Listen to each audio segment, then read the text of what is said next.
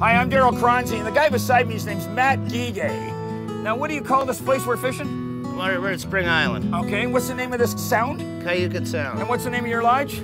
Well, we call it fishingkyuquot.com. I'll tell you what, this guy's one of the best, if not the best guide in British Columbia, and stick with us, because we're going fishing. Is that a honey? That's a beauty, Darryl. I put him down and get okay. to hurt you. I'm going fishing all the time, and my baby's going fishing too. Bet your life that your sweet wife can catch more fish than you. Any fish will bite if you got the right bait. Now here's a little something that I'd like to relate. With my pole and my line, I'm going fishing. Yes, I'm going fishing. My baby's going fishing too. Going Fishing with Darryl Chronzey is brought to you in part by Yamaha. Reliability with every turn of the key. G3 Boats, a Yamaha boat company. Abu Garcia, for life. Berkeley, catch more fish. And by Darryl Chronzey's Canadian Fisherman's Breading and Batter Mix.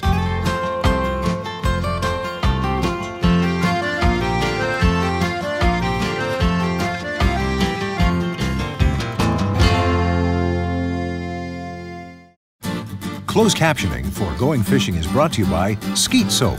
If you and your family are concerned about DEET, use Skeet.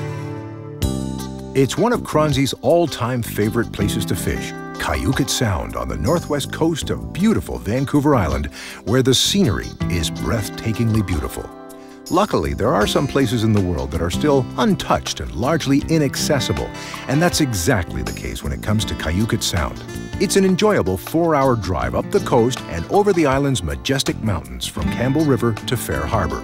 Besides the natural beauty, it's the fishing that really brings Chronzey back to Kyuquot year after year.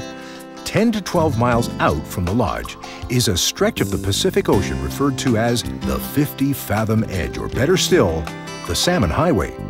Today, Chronzey has teamed up with Matt Guiguet, one of British Columbia's best fishing guides.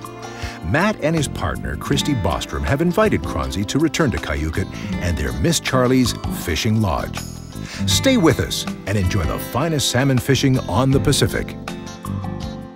Matt, does this stop? Honest to God, we've been on 5 minutes. One coho, and this is not a coho, I'll tell you right now. No, you got a spring on there, Darryl. So I said to Matt, I want calm conditions. I want a quiet reel. You got an MR3 with a clicker that's on all the time, right?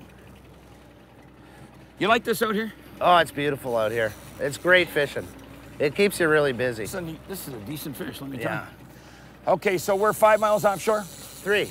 3 miles offshore? Yeah. Matt, what's a decent coho at this time of the year? Oh, 8 to 10 pounds. Gee. Okay, when do they get real big? The end of August? End of August and through the first 2 weeks of September. Do you see many 15 to 20s? Yeah. Yeah, they'll be averaging 12 pounds at that time of year. They're gaining a pound a week right now. Apparently. That's not apparently. That's the gospel according to Chronzey. Is that? Oh. Hey, you know what? You know what? That's a small chinook. Is it? It jumped like a coho, though. How big you figure? That's about a 10 or 12 pounder. Let her go or not? Oh, let's keep it. Okay. Okay, so this fish may be going back to the river this year or maybe next year. No, this is a mature fish. Is it? Yeah. Ugh. Nice fish, Matt. Yeah, it's a beauty, Darryl. Now, look at that one. Is that a nice fish or is that a nice fish? Look at the colors on it.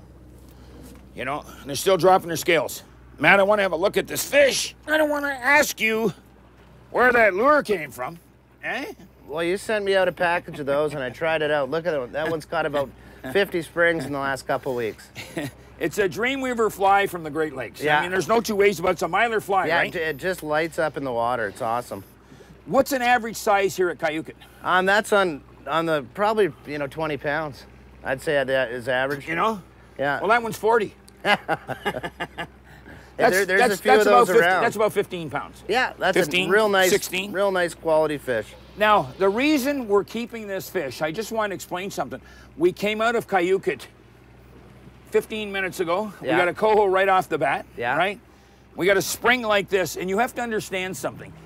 This area of Vancouver Island is probably the best spot in British Columbia. You hear a lot about the Queen Charlottes, right? Yeah.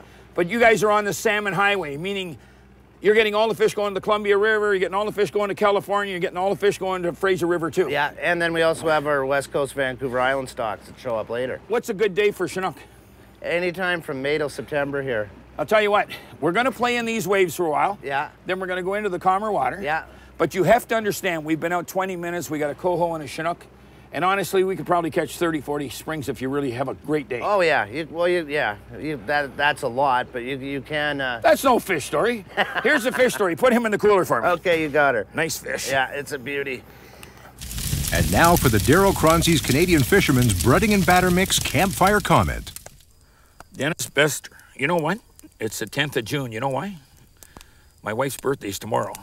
If I don't remember that one, I'm not going to even go north with you. I know it's the 10th of June because we're leaving on the 14th for Ignis. So. You know, you and I were out in Georgian Bay the other day, and you know, you mentioned, oh, look out to your right, and there was the red pole with the flag, and it was a native or an Indian gillnet, and I'm just saying Indian because we've got the Indian Act, and I can use the word Indian, and I'm not a racist but a realist. Here we go again.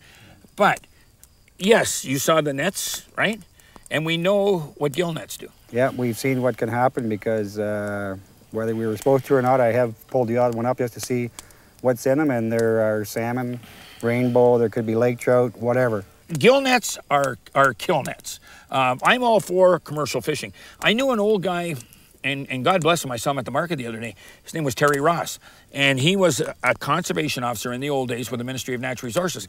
And he said to me, listen, here's our problem. And he was talking about sportsman fishing during the spawning period, but he was talking about netters too, you know, netting off the spawning beds.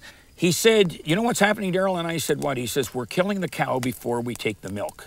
You know what you know where he's coming from? Yeah, exactly. We're killing these fish before they get to the spawning beds. Exactly. I mean, I'm for open water fishing, not on the spawning beds, not where you stock them. In Owen Sound right now, we're stocking 1.5 million fish in Georgian Bay. Where are we stocking 3/4 of them? Right on top of the native nets. The natives say they don't want lake trout. Well, why in the hell are we stocking fish right on top of the nets? For 3 years, those fish swim through that net, right? The fish gets grocery store size, bang, he's caught in the nets. So are we raising fish just for the commercial fishery? No, at least we shouldn't be. Yes, we are. Are we closing off or a lot of the Skeena and a lot of the Fraser to stop these spawning fish to get back up from the river? You're damn right we are. Well, and we got fish farms for that reason, right? I love fish farms. Yeah, so do I. As long as they don't put the, well, it's another story, as long as they don't, you know, drop all their garbage on the other fish and on the bottom. There's a way to use fish farms, and there's a way to commercial fish. And if we don't smarten up, we're going to lose the fishery. And if we lose the fishery, it's not going to come back. Is that enough said? Enough said. Put her there, buddy. Me and him are going to Northern Ontario for a whole week of arguing. Going Fishing returns with more salmon action from the waters of Kyuquot Sound. Matt, I just can't believe the action here. You know what? These are strong fish. Yeah, they just showed up too, these ones. Well, what's got me? I like the shallower water than fishing deep. Oh, it's you know way that? more fun. They seem to have a lot more strength. I'd like to get more of these guys in the Great Lakes using their mooching reels. Oh, they're so much more fun. Once you get used to fishing with those, you don't want to use a mechanical. And again, drag. this really isn't a moocher. This is an oversized fly reel that I bring out here. Yeah, you should be fishing tarpon with that, You want to know Darryl. something? This guy doesn't want to come up. Yeah. Big fish. You have to understand something. We just lost one in here, what, 10 minutes ago? Yeah, looks like the bite's coming on. We're coming up to the top of the flood here. One thing I got against you guys in BC is those barbless hooks. I know it's sport, but one bad head shake and... Yeah, it can be a little frustrating. Boy, he does not want to come up. Yeah, you get the odd halibut in here too, you know. You know what? I didn't feel that head shake. Yeah. We'll find out pretty quick. Well, I just went to check it and turned it on and then it popped off. So it's hard to get a good read on it. Now, how often will you see halibut in here? Oh, actually, you know, fairly regularly. Now, you can't believe this. We're 5 minutes from your lodge. Yeah. And I got to say something. This guy just opened this lodge this year, eh? Or was it last year? No, this is our first year. I've been guiding on the coast for the last 20 years and finally decided to go out on my own. You know what? We just may have a halibut. I think we got a halibut, yeah. That's a bonus when you're getting one of those in here. We'll laugh if we see a great big Chinook tail, though, I'll tell you. He's not moving much. Yeah, usually the halibut you get in here are nice ones, too. They're not overly big. Yeah. Maybe like a 30, real good eating size. Well, we could be a while trying to get this guy up off bottom. You got a lot of lingcod here, too? Oh, yeah. Yeah, generally, you know, for the productive spots, we go about 10 miles out. Yeah. Yeah. Well, I think we got a halibut, my friend. Be interesting to see just what's here. Yeah, it seems like we're hooking up something every pass. We've had a coho, big spring up on the surface. We lost the one spring, right to the boat. Yeah, right. Yeah, it's too bad. He didn't really lose it. The hook just fell out of him. Okay, I'm gonna swing this downrigger in.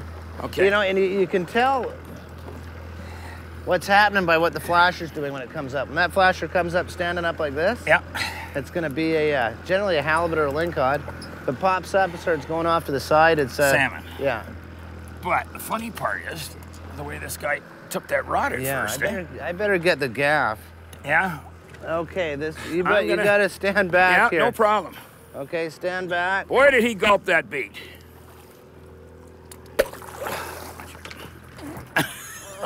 Look at that. Whoa! Look, watch him. Buddy, what do you figure? I'd say Close to 40? Yeah, probably around 40. Now listen, 40 pounds. we came up here for Chinook. I said to you, we'll catch halibut tomorrow. And this is what's here. There's coho, there's Chinook, there's lingcod. You got bass in here. Right? Oh yeah, you got everything here. But I wasn't expecting to catch a 40-pound halibut on a... Well, we're salmon fishing. Eh? Yeah, it's a bonus when you get one like this. Isn't that nice? Yeah, and they're perfect eating size too. There'll be beautiful fillets off this one. Give me one of these. Yeah, good job. Thanks, buddy. Matt Guiguet and his partner Christy Bostrom both have fishing in their blood. Matt comes from a line of ancestors famous for their sport fishing talents around Victoria, British Columbia. Christy's family have been commercial fishing around Kyuquot for generations. It seems only reasonable that the duo would put their efforts together to form Kyuquot Fishing Adventures and operate Miss Charlie's Lodge. The lodge, originally the Kyuquot Commercial Fishermen's Co-op, was converted into a restaurant which for years was the only eating establishment in the region. Now it has been reborn as a comfy little one-of-a-kind sport fishing mecca. It can accommodate up to 6 visiting anglers at a time, and those anglers get to experience one of the best adventures in British Columbia. Besides world-class fishing, anglers can look forward to first-class American plan accommodations, which include newly renovated bedrooms, wireless internet, telephones, wraparound decks, and food that is always scrumptious and more than filling. Well, I don't know whether I got a coho, whether I got a... It's either a spring big here. coho or a spring. You know, that or he's gone, or he's running Darryl, towards the boat. You know what that's on again? Yeah. That's on that flasher. I thought I lost him there for a sec, but It wouldn't surprise me. you've got hardly anything left on that Dreamweaver fly that I gave you. Yeah. No, I tell you, in the last month, I probably got 50 or 60 springs on that. I think I got a coho when he was running towards the boat. 1 minute I thought I lost him. Look at No, I think Next minute's there. it's a spring taking line like that. Look at this. Yeah. When I get this fish into the boat, I want you to see this fly. It's got no miler left on it. Boy, he was running. Definitely a spring, you're saying, eh? Yeah, I think we're onto something with those, that Ontario. The miler flies? Yeah, that's... It's just a Great Lakes fly. Don't give Ontario all the credit. Okay. I don't feel like, I know he's there, but we may have another coho here. No, that's not a coho. You don't think so? No. If it is, it's a 20-pound coho. And as long as that flasher's up, the fish is still keep there. him coming. He's swimming right towards us. Here comes the net. Where is he? Okay, he's gonna take off here. It's a good one. Is it? Yeah. Okay. See him there? Yeah, you get ready. I'm ready. I'm backing up just a touch, eh? You lead him into me, we got him. I lead him into you. 4-foot waves, and you're saying I lead him into you. Hey, reel. I'm reeling. Okay, Darryl, reel down a little bit more and lift up. Oh, I can't reach him there. Hang on. I can't reach him there. You better. It's a tubby one. You got him, Matt. I got him. You got him, buddy. All right. I want them to see this. Oh. Look at that. Now. That's a tie. You think that's gonna go 30, 33? Yeah, probably 34, 35. And I don't want to fall over in this boat. Yeah. But look at the size of this one. This is what Kyuquot sport fishing is all about. Yeah. Is this beautiful? That's beautiful. That's as nice I as gotta they put get. him down. I'm gonna get a hernia. Okay. Nice fish. And now for the Walker Deeper Diver Tip of the Week, taking your lures down and away. Chinook salmon are often delicate feeders. Always keep your hook sharp, even if they're new out of the package. Okay, what's your name again, sir? Matt Guiguet. French-Canadian? Not from Quebec. No? No. Don't be smart, you're from British Columbia. Yeah. Okay, we'll leave it at that. Before we go any farther, Berkeley Specialist Series mooching rod. Yeah. Right? F89 Fenwick, and I call it a mooching reel, but it's actually a fly reel, right? Mm-hmm. It's pretty good, but they don't make them anymore. No, that's too bad. You know? That's a nice reel. Okay, we take this rod, same rod, different reel, Yeah. the Islander, Yeah, those are made in Victoria. by a buddy of ours, Barry Stokes. Now, I would say right now, this guy is making the best fly reels, the best mooching reels, the best trolling reels, right? Yeah. The thing is with the Islanders, once you start using them, you can't really use anything else. Okay. You get spoiled. Let me ask- Super smooth drags. Let me ask you something else. What the heck is this? That's a hotspot flasher. I said I didn't want to use a hotspot, but it's a BC flasher, and you You guys are in bet. love with them, right? That's a BC classic. Okay, what the heck is this? I want to know what you did to this thing. You sent me a couple packs of those few Strong weeks before I flies, came. right? Yeah. Dreamweaver, right? Yeah. It didn't look like that when I sent it. I don't mind you No. putting the Siwash on, you know, and it's Yeah. pinched barbs and everything. What happened to all the Mylar? Well, that's what they look like when they show up. But that was about 60 Chinook and probably released over 100 coho on that fly. And I said to you, let's put the fly back down, right? Yeah. That fish was 42 pounds. Yeah. And we got it in here on the scales, it was 42 pounds, along with the 44-pound halibut. Yeah. All on these things, right? Yeah, I know, they work great. Okay. That Mylar just lights up in the water. But that's what it should look like Yeah, before the out salmon of the take the package, chomp on it. yeah. But you got 60 fish on that fly. Yeah, at least. Okay, one other thing. I guess I can put my hat on. Yeah. Dreamweaver fishing team, right? Yeah. Right, the DW. I said to you, I want to use my spin doctors, right? We caught some fish on this. We got a lot of coho on it. Yeah, we did. We didn't get the big Chinook. We got Yeah. I think we got the, and I could be wrong, I think we got the 19-pounder on that. Yeah, we did. You know, I've got to say thank you, Matt. And again, if you people get the chance, get to British Columbia, but go to Kyuquot Sound. Queen Charlotte's are nice.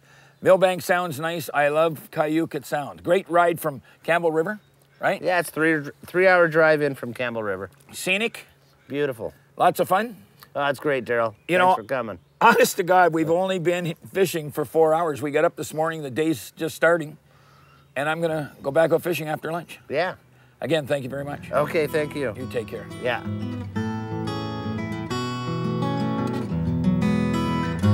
Going fishing returns with the Napoleon Barbecue's Shore Lunch. Now, without a doubt, and I mean without a doubt, real quick, my all-time favorite method of cooking lake trout, rainbow trout, steelhead, Chinook salmon, coho salmon, brown trout, whitefish. I even throw some bass in there sometimes to get you bass guys a little upset. Now, story first. 1970, I was at Manistee, Michigan. The salmon had just started coming back. It was the start of the salmon program, and I went to a thing called a salmon fish boil. I sat down at a table with a couple really great guys. As a matter of fact, more than a couple. One was Howard Tanner, the other one was John Scott. Now, both of these guys together started the Great Lakes salmon fishery. Now, what they were having was a Michigan fish boil. Now, this is a Scandinavian recipe. It was used on the commercial tugs. They'd catch the fish, throw the pot of water with a little bit of salt on the stove, clean their fish, and throw the fish into the salted water. Now, here it is, an easy way. I'm going to give you the simple way. This is called a Lacey aluminum fish kettle, and all it is an aluminum water kettle, but it's got a basket that goes in it. You bring your water to a boil, you add potatoes, and you add onions. You pour, now this is important, you're bringing the water to a boil, you pour a cup of salt on top of the potatoes and the onions in the water. You're going to see me do that. You cook for 20 minutes. After 20 minutes, you take your salmon or your steelhead fillets, you put them in the basket, and you put the basket in the water on top of the potatoes and the onions. But you add another cup of salt. So what you've got is 2 cups of salt. You cook it for another 15 minutes. You're looking at the fish, lifting it at the odd time, make sure that everything's copacetic. You bring out the fish, you lay the fish on a plate, you put the potatoes and the onions on the plate. This is really good, and don't worry about the cholesterol or the plugged veins or the plugged arteries, okay? You've got your fish, your potatoes, and your onions on the plate coming out of the water with those 2 cups of salt, okay? Don't wash off the fish, just lay it on the plate with your potatoes and onions. And then you get a cup of melted butter, okay? And on each serving, you pour melted butter over the fish, the potatoes, and the onions. Again, it's a Michigan fish boil, and the thing is absolutely scrumptious. Now, remember, Darryl Chronzey's favorite fish meal. It's a Scandinavian fish boil. It's a Michigan steelheader fish boil. I had my first fish boil back in 1970, 1971 with some of the greatest guys and the most important guys on the Great Lakes salmon fishery. Since that time, I probably had 1,000 fish boils. You saw me pour the butter on it. You got to pour the butter on it. You got to give the salt to it. But don't put salt on the plate. Just do it in the kettle. And I'll tell you what. It's called the poor man's lobster dinner.